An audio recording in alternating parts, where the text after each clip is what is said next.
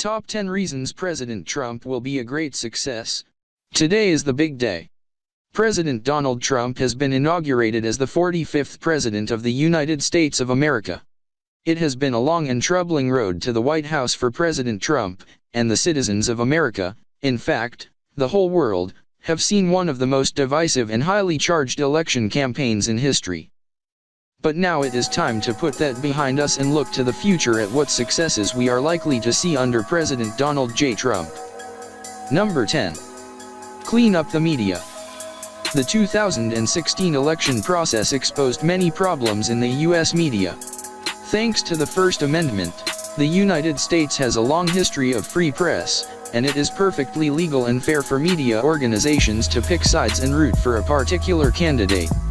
But what happens when the entire media claims, on the one hand, to be unbiased and unpolitical, while on the other hand, they collude with and actively work, and in some cases, receive favors and money, to help one candidate win the election? CNN was caught leaking debate questions to Hillary Clinton, while outlets like the New York Times published fallacious articles about Mr. Trump sexually abusing women which, not surprisingly, vanished the day that he was elected. And WikiLeaks further exposed a very long list of media representatives who were directly working with the Clinton campaign or the Democratic Party to publish news they had either written or vetted. We won't even mention the ridiculous lengths that some pop culture websites, such as Huffington Post and BuzzFeed, went to in order to influence the election. Once Mr. Trump was elected president, those same news outlets began a campaign accusing anyone who opposes them of being fake news, a ruse which came back to bite them recently. President Trump, by taking to Twitter and vocally calling out the mainstream media and their errors and bias, will ultimately bring about a change for the better in terms of honest and fair reporting.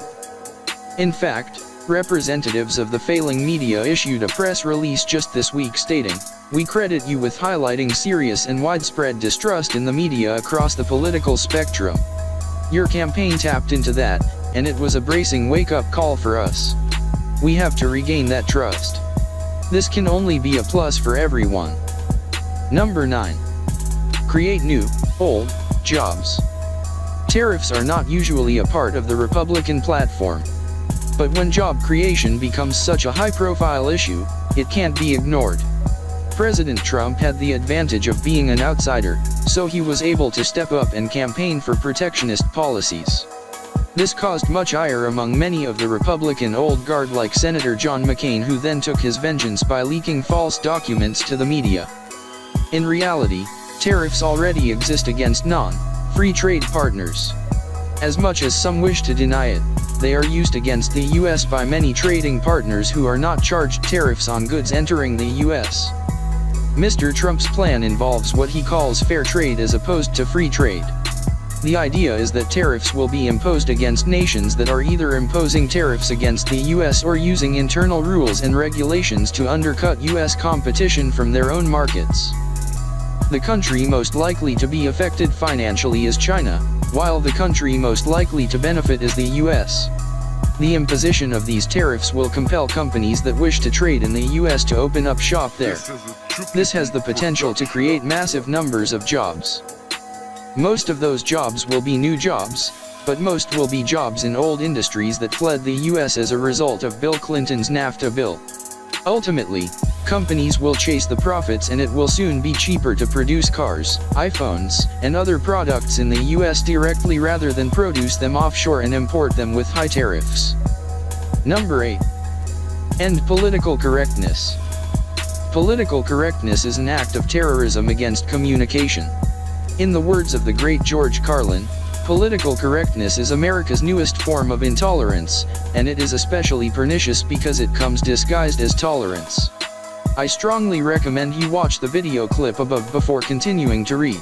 Even worse, the newest rules of political correctness end up being used against people who lived before those rules existed or who made public statements using those words when society deemed them innocuous.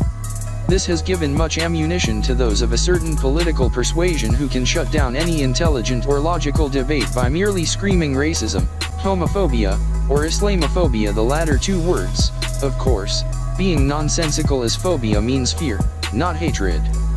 This was never more obvious than during the election, when the mainstream media and those opposing Mr. Trump sought out any recordings or evidence of the political right or Trump supporters using such words as nigger, cripple, retard, etc.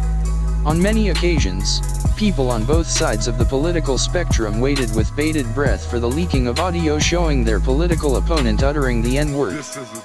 The other knock-on effect of this bizarre linguistic destruction is the banning of such classic books as The Adventures of Huckleberry Finn and To Kill a Mockingbird, and the retelling of famous classic novels such as 10 Little Niggers by Agatha Christie.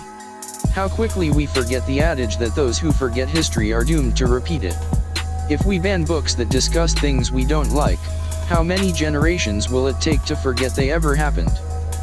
Number 7. Modernize presidential communication. Not so long ago, 1933, 1944 to be exact, Franklin D. Roosevelt was lauded for his fireside chats, in which he took to the radio to communicate directly to the American people. In much the same way, we now see President Trump using Twitter to the same end. This has caused a great deal of angst among members of the dying mass media who are clinging to any last vestige of influence they once had. And it is perhaps in part for this reason that they have so bitterly attacked Mr. Trump at every turn. What sane person could possibly dislike the idea of the President of the United States talking directly, in more ways than one, to the people? It wasn't so long ago that claims of being the most transparent administration were met with praise and adulation in the same media now decrying President Trump. In an indirect way, Barack Obama's administration was also ultimately transparent, thanks to WikiLeaks, Chelsea Manning, and Edward Snowden. A further arrow in President Trump's communications bow is his recent declaration that he will be allowing members of the so-called alternative media, blogs, websites, amateur journalists, to join the legacy media and White House press briefings. Number 6. Improve the entertainment industry. After a decade of politically correct, social justice promoting movies spewing from the bowels of a Hollywood in deep crisis, profits are dropping as eyeballs seek entertainment off the big screen. Not a week goes by without entertainment workers releasing another YouTube hit piece on Mr. Trump and his supporters. Gone are the days of actors and actresses entertaining the people. Now they seem to think their job is to educate and influence. These extremely wealthy individuals work in an industry once considered among the lowest of the low. We are now, effectively, being told whom to vote for and what to think by people who, until recently, were considered equal to prostitutes. But we can't lay all the blame at the feet of those on the bottom rung of the entertainment industry. The big money behind the movies, as well as the directors, the producers, and the script writers all have a part to play. When these moguls wake up and realize that their audience is abandoning them, they will have to bite their lips and start thinking about their future. The good news is that now a giant wrench has been thrown into the works of society, causing a great shock. Like the famed phoenix, some fresh and exciting ideas will likely be born. We will no longer have to endure the likes of a re-release of Ghostbusters, whose only claim to fame, aside from having the most disliked trailer in YouTube history, is a blatant misandristic bent. Space exploration. John F. Kennedy sent man to the moon, and all the thanks he got was to be shot by Ted Cruz's father. President Trump has stated that he will reopen the National Space Council, a group tasked with sitting between all the various space-related agencies, including commercial organizations, to help determine policy.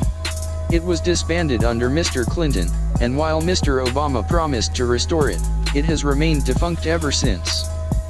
The president intends to reopen the council with Vice President Mike Pence at its head. All manner of talk has arisen over whether this could mean that NASA, in conjunction with the likes of SpaceX, will set their sights on a Mars landing or further deep space ventures. The next 4 or 8 years could prove to be incredibly exciting for those of us with a love and fascination for the great unknown of outer space. And let us not forget that President Trump will have access to the Roswell documents in Area 51. Who knows what may come of that? By the way, I was just kidding about Ted Cruz's dad maybe. Number 4. The environment. Mr. Trump repeatedly stated during his campaign, it used to be cars were made in Flint, and you couldn't drink the water in Mexico. Now cars are made in Mexico, and you can't drink the water in Flint. Much anxiety has been caused by the Trump administration's reticence to embrace climate change extremism, but all is not lost for those who do adhere to environmentalism.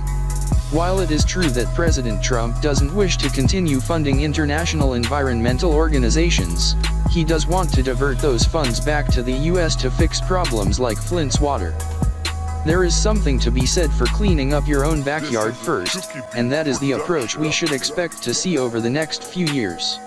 When countries like China can indiscriminately emit pollution with no regard for the rest of the world, why should it fall upon the shoulders of countries like the United Kingdom and the United States to compensate? Furthermore, through the use of tariffs against foreign industry, manufacturing will return to the US, which has far stricter environmental guidelines than countries in the Orient. This will, in itself, bring about a significant reduction in global pollution. Chicken Little can live to fight another day. Number 3. Education. With a promise to end Common Core and bring about parental choice in schools, President Trump is threatening to end the system which has led to the US ranking 35th out of 64 nations for mathematics and producing college students who need crayons and puppy dogs to cope with the grief of discovering that there are no participation trophies for backing the loser in an election. Common Core is a set of standards that aims to teach children the things they need to know to meet a common requirement for further education and employment.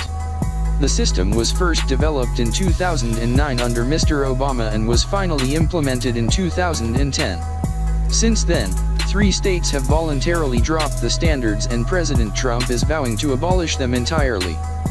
Whether or not the replacement for Common Core will correct the dismal record of the US education system over the last 6 years remains to be seen. What is certain, however, is that in the end the blame for a child's success will be laid at the feet of his parents because it will be their choice on how and where to educate their child. Number 2. Tax reform. Tax reform seems to come up in every election, but not since Mr. Reagan has such a grand range of tax cuts been proposed. Under the new scheme, which will reduce the total tax brackets from 7 to 3, 12%, 25%, and 33%, and increase the standard deductions, the majority of Americans will save money. A small number of the lowest income earners will see their tax rate rise by 2 percentage points from 10% to 12%. The corporate tax rate will also drop to 15%, making it one of the most competitive in the world. The knock-on effect of this will be to promote the return of US companies operating abroad for tax gains. Changes to the tax system can take a while to notice, so this won't be an immediate and obvious fix. But it could have great benefits in the longer term. Number 1. Infrastructure. I must be honest and say that I am not at all a fan of President Trump's very flamboyant home decor. But having recently stayed at a Trump hotel while in New York on business, I am glad to say that it doesn't extend past his marbled domicile. A frequent issue that arose during the election was the deplorable state of US airports and infrastructure in general. I can certainly vouch for that. Over the next few years, both the Republicans and the Democrats have agreed that they will support any bills that pump funds into sorting this out once and for all. Here's hoping that in a short amount of time, travel across the US will once again be a pleasant and appealing thing. Let us end with the words of President Donald J. Trump, in what could well be his most historic speech. We will rebuild our roads, bridges, tunnels, highways, airports, schools and hospitals. American cars will travel the roads, American planes will soar the skies, and American ships will patrol the seas. American steel will send new skyscrapers into the clouds. American hands will rebuild this nation, and American energy, harvested from American sources, will power this nation. American workers will be hired to do the job. We will put new American metal into the spine of this country. Jobs will return, incomes will rise, and new factories will come rushing back to our shores. We will make America wealthy again. We will make America strong again. And we will make America great again. Good luck, Mr. President.